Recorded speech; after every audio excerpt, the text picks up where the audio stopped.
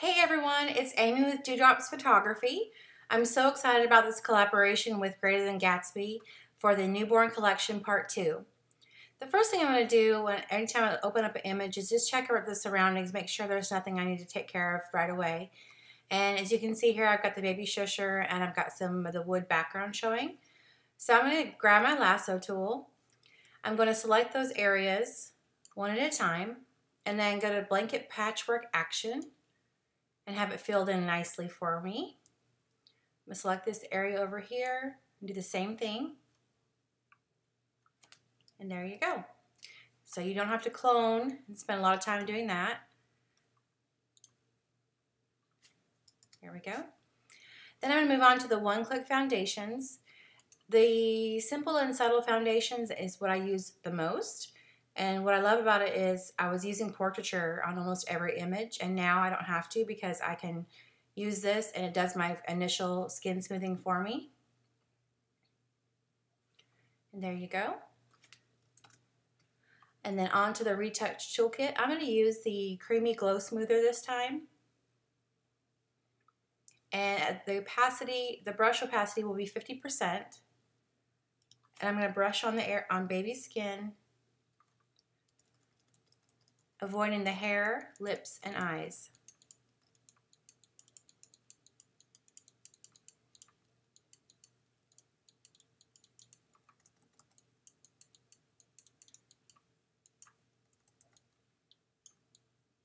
You can make your brush, most people know this, but you can make your brush bigger or smaller by using your bracket keys. It'll save you the trouble of going all the way up to the top and changing the size of your brush. Then onto the onto the facial features enhancers. I love this one. I use it every time, the lash enhancer. At about 40% with my brush, I will just do one little swipe over their eyelids or their lash line. And then I'll go to usually rosy cheeks at about the same 40% opacity. There we go. Now if the baby had his eyes open, I would use the open eye enhancer and the catch light enhancer as well. And sometimes I'll use rosy lips just at a very low opacity. And even though he's a boy, I'm going to give those lips just a little pop of color. There we go. The tone correctors. This is my absolute favorite because, well, favorite on the Retouch toolkit, because some babies you'll get in the studio and they'll have red, they'll have jaundice issues and a number of problems, and you don't have to go to a bunch of different actions for those or do a bunch of hand edits to get the skin tone right. They're all right here for you. The red reducer, you can barely tell, he's just a tiny bit red right here. And I'll be showing another video as well as this one, so I'm going to really use the skin tone enhancers a lot, or the tone correctors. I'm going to go ahead and go to ostracize the orange at a 40% and just brush all over his whole face. He is just has a bit of orange undertones. And then I'm going to even use the Go Away Gray right down here. A lot of times I've noticed babies have little gray skin around the lips and underneath the nose. Let me just brighten that up a little bit. And if you do too much, you can always adjust your opacity right here. And then on to the organic tones. These are great because you can really use these to enhance your images and your style. What I use the most is Tummy Time. I probably use this one on 90% of my images. There we go. And you can always bring the opacity down just a little bit if you'd like. Adjust to taste. And for this one, I'm going to use Applesauce. I love how it just warms the entire image with that peachy glow. Bring that down just a little bit.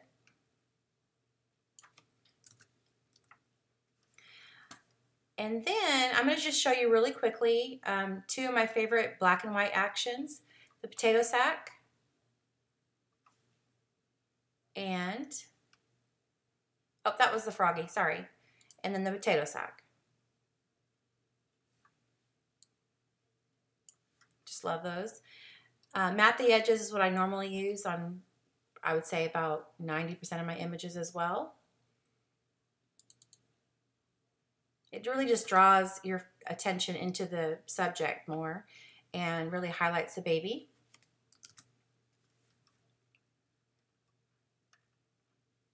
And if you look down here, there's a diaper bag full of helpers. I'm not going to use any of these on this particular image. He doesn't need it. But I will show you a little mid-tone pop. If you just need to add a little brightness. And then I'm going to go sharp on all my images. I sharpen them at the very end. This is a subtle sharpener.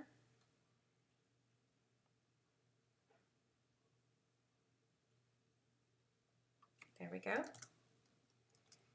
I'm going to go in with my spot healing brush and just zap a couple of these little bumps.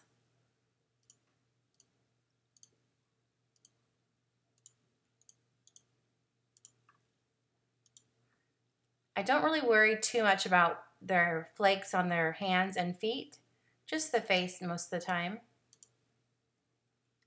There we go. Now, let's say you save this image as a JPEG and you want to go ahead and share it on Facebook or some other social media platform. You can use the Facebook horizontal, because most 90% of my images are 95% of my images are horizontal. And then it's got the perfect measurements to make your images really stand out on Facebook or Instagram. And there we go. And I'm going to show you a quick before and after.